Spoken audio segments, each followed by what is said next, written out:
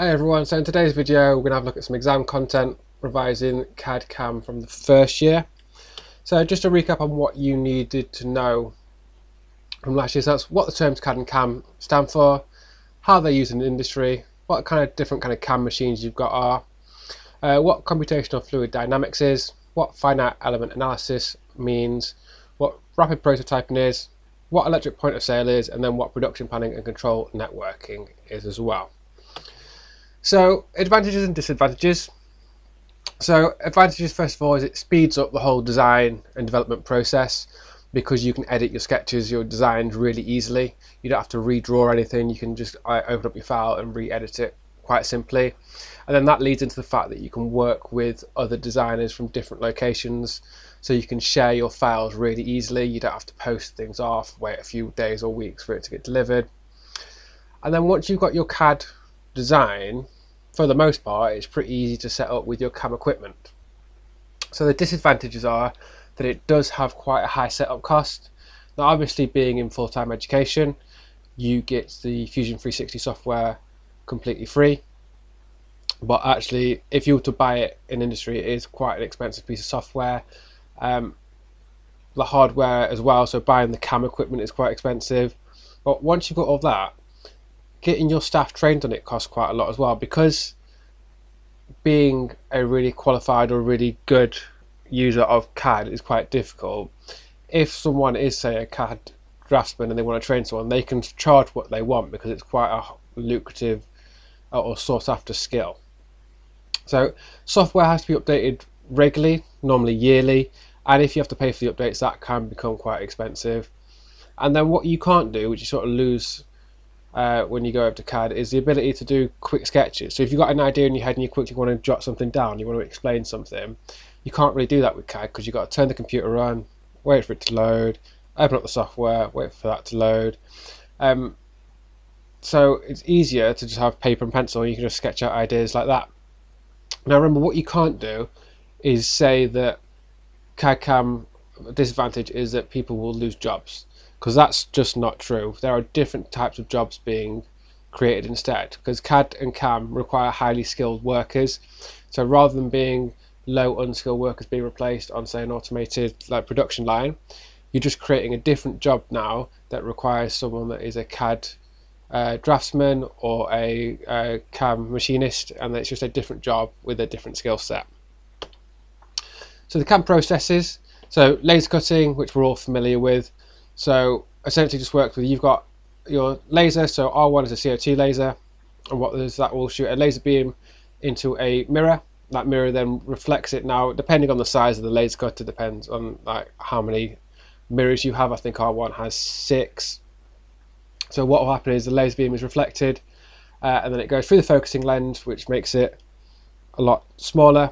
It is then, once it's focused down, it will then cut down a very, very fine line. Now the benefit being that that line is very, very accurate, whereas if you're cutting something out with hand tools, you have to consider the fact that how thick the blade is. But with your laser cutter, because the line is so thin, it's very easy to be accurate.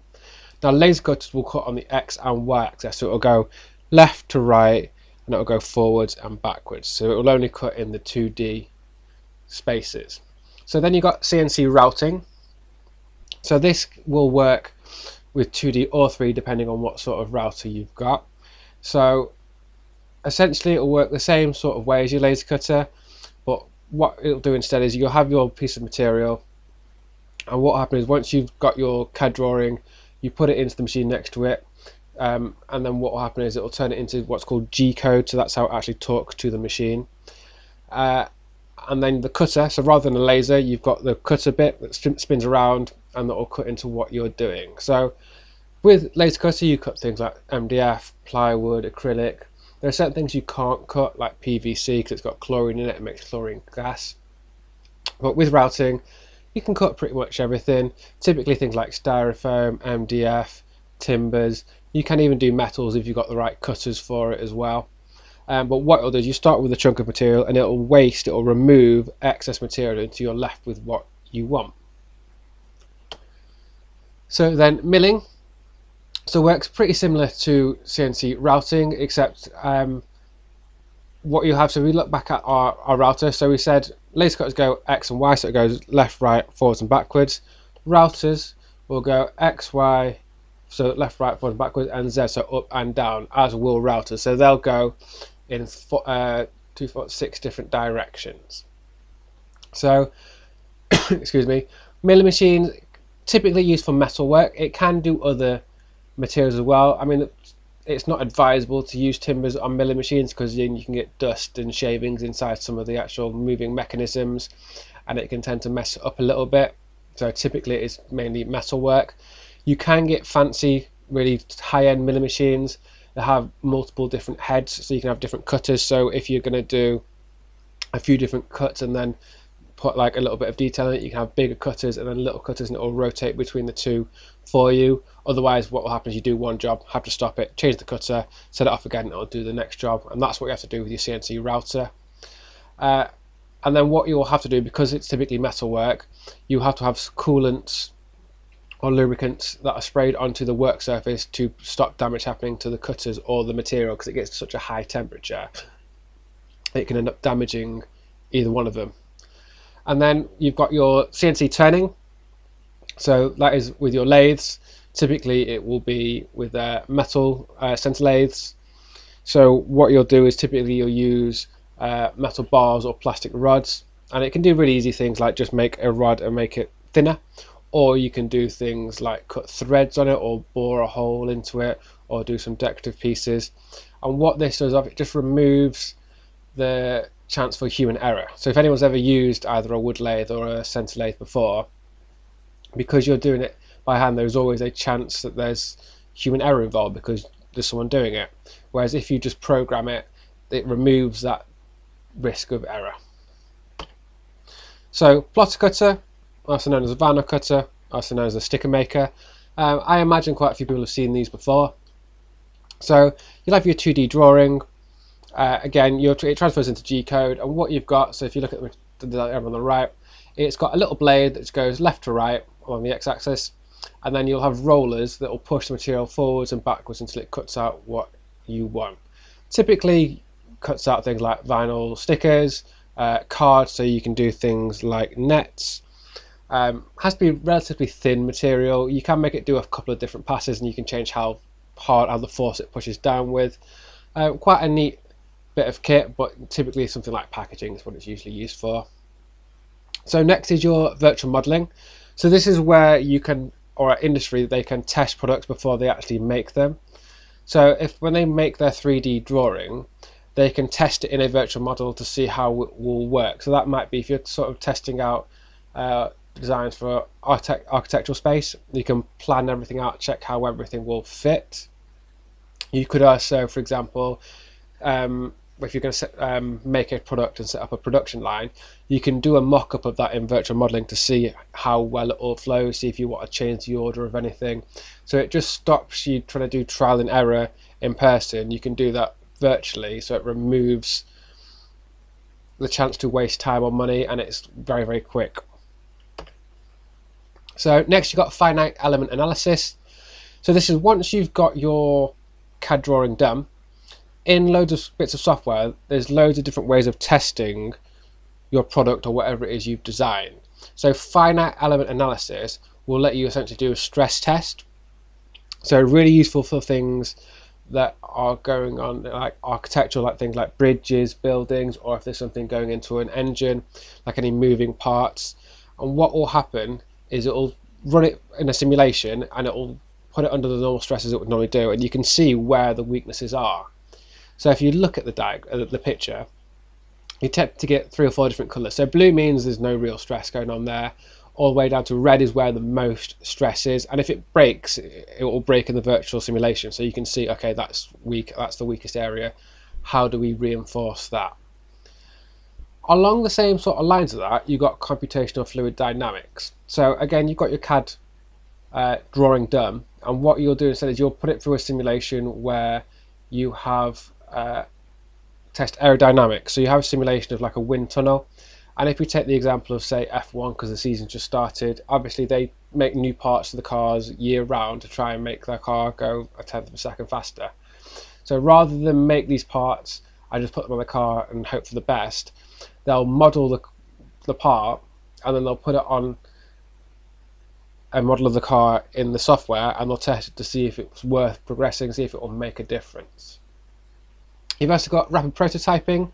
So this is where use of 3D printers quite a lot is you'll model your design, you'll make a rough prototype, a rough 3D print of it, so you can just get the shape, size, form, ergonomics or something, and it's something you can take to a client, get them to test it, see what they think.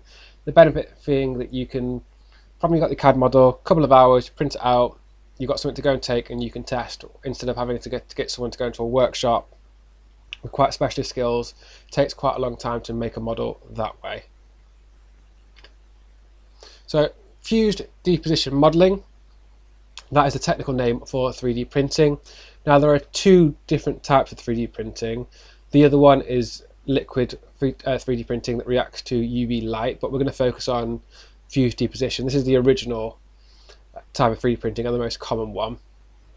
So essentially it works almost the exact opposite way as the CNC router. So the CNC router starts with a big slab of material, and the cutter removes the excess material and you're left with your finished product. What the 3D printer does is you've got your filaments, which are like on rolls, like just a spool of material, PLA normally or ABS, and what will happen is that feeds into the nozzle and it heats up, and as it heats up it softens and it just starts to leave material and it builds up layer by layer. Now when it comes out it cools down and they keep layering it up more and more and more. Now it's still a relatively slow process, it still takes 3-4 hours for like a standard size print of certain things, but this is a rapidly developing area, and you can now start to 3D print in metals like stainless steel and aluminium. You can start to do it in carbon fibre as well, and you can also see people are starting to do 3D printing in things like concrete, so you're getting custom ones done where they're building low-cost homes in places like America. So this is a very, very quickly developing area of prototyping, and they sort of try to test what different materials they can do. So next is your electronic point of sale. So this is how shops manage a few different things, the main one being their stock control. So if you go to Tesco's and you go to pay and you scan, the person scans it for you, you do it in self-service, it scans the barcode, it tells you what it is and how much it is. What it's actually doing, it's reflecting the light back, so it's only really looking at the white part, reflects back at the machine, and it tells you, okay, first of all, you've ordered some baked beans and they cost 70p or whatever it is.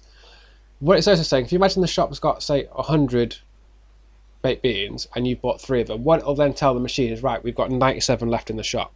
And once it gets down to a certain level, for example 20, automatically it will order more. So that's why big shops will never run out of supply. The machine will also use that information and the marketing team will take that. That's why you've got things like a club card or a Nectar card or wherever it is you do your shopping. That's why you're given vouchers for things that you've just bought, because they've got a record of everything you've ever bought, which is very, very creepy. So with that, what we're going to have a look at now is some examples of questions that we'll talk through. I want to pause the video and have a go at answering. Okay, so explain the benefits of CAD modelling in the development of a remote control. So 6 marks. So you've like 6 marks. So you need to come up with 3 different benefits. That gives you 3 marks, and then explain why they are a good thing. That gets you your second thing. So 6 marks, so 3 points and 3 explanations. So you need to stay away from generic answers like it's faster, it's easier. Explain it in more detail, because you're not wrong, but that's not an A-level style answer. You need to explain that in more detail. So you need to be specific about why has the design industry started using rapid prototyping more and more? Why is it becoming the normal? So can you pause the video, give yourself 6 minutes, use your notes, and then we'll go through the answer. Okay, so you can add any of these. So allows modeling to test ergonomics, so you can test the shape of something, the handle of it, how it works. So for this, so we only need 3 of these and then an explanation. So allows you to test ergonomics, 1 mark, and then you say by doing a print, taking it to a client, let them feel it and see what they think. That'll get you a 2nd mark. Hollow construction possible to test fit for circuit, battery, balance in hand. So again, we only need 2 points. So hollow construction will get you 1 mark. This will let you fit things like circuits or batteries and things in it. That gives you your 2nd mark. Model can use for ticket consumer feedback, so that links back to the testing of ergonomics. Production engineers may use model in developing tooling, so that's trying to figure out how it would actually be made properly. Finer details such as split lines, internal screw fixings, battery compartments can be accurately modelled and tested, and you can't really do that when you're using styrofoam or NDF, not easily anyway. Much faster than traditional modelling in styrofoam. So that, when I said before, don't just say it's faster. That is how you would go about saying it's faster. So you say it's much faster than traditional modelling in styrofoam, because that's a full answer. Allow the use of colour pigments in the printing, so you can get different details. So 6 marks, any 3 of those, along with an explanation as well. So next one, explain what is meant by the term computer numerical control, and give an application for CNC and give 1 reason why it's used. So the first one is a definition and explanation needed for full 2 marks, and then the next one is 1 mark for correct application and then 1 mark for a reason. 4 marks in total. Can you pause the video, have a go at answering it?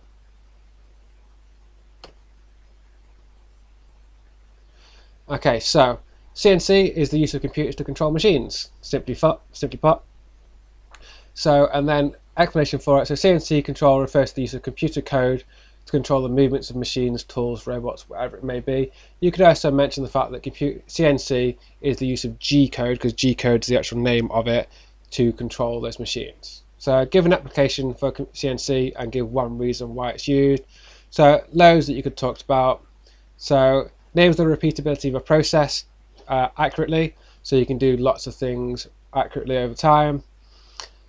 You could have talked about CNC router, laser cutter, flame cutter, any of those. Just make sure you've got an application and then a reason that goes with it as well.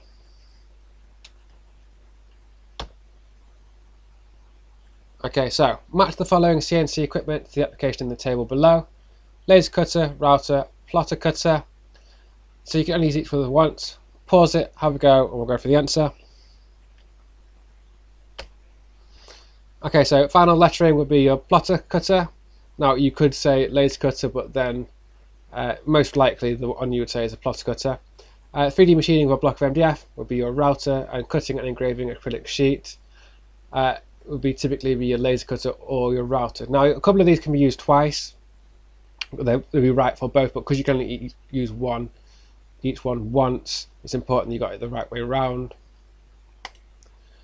So explain in detail how 3D CAD software has been used to improve each of the following areas of product design: concept development, communication within the design team, pre-production testing, and prototype production. So 28 marks. So this is a big question. Give yourself 28 marks, use your textbook, answer it, and we'll go through. So just to break down how 28 marks work first of all. So break down the marks first of all. So there's 4 areas it's asked us to talk about.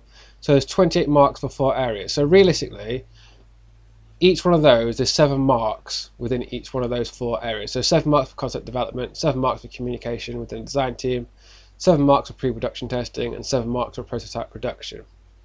So realistically, that's 3 or 4 points to write about with a full explanation. From each time you come up with a point, you've got to explain and give yourself evidence. Now, say 3 or 4, call it 4 just to make it safe. So really, you just need 4 points for each one of those areas, and then an explanation that goes with it, and that will be your 28 marks in total. So pause it, have a go, and then we'll go for the answer. Okay, so we only need 4 really. So concept development allows easy manipulation of central model, so you can like zoom in, you can do like deconstructed views, you can turn it all around. Wireframe views, so you can look at the internal side of it. Sectional views, so you can get all the measurements on there. You can update it parametrically, which means that you can change the measurements. So you can draw it, then you can change the measurements later and not change the whole thing automatically easily. Communication within the design team. Orthographic projection can be created rapidly. Mass properties can be set, so you can test the materials out, you can test all the properties easily. Online conferencing, so you can work in different areas and send stuff wherever you are. Pre-production testing, use of finite element analysis, use of virtual wind tunnels, simulations of rolling road, analysis of flow when you're using molds, anything like that. Then prototype production, 3D printing, like fused deposition modeling can be used, lets you get an idea of a model, ergonomic size and things like that, so you can take it to your client. Excuse me. So that is CAD CAM revision for second year. The first year video is also on the website as well. If you've got any questions, send me an email and I'll get back to you.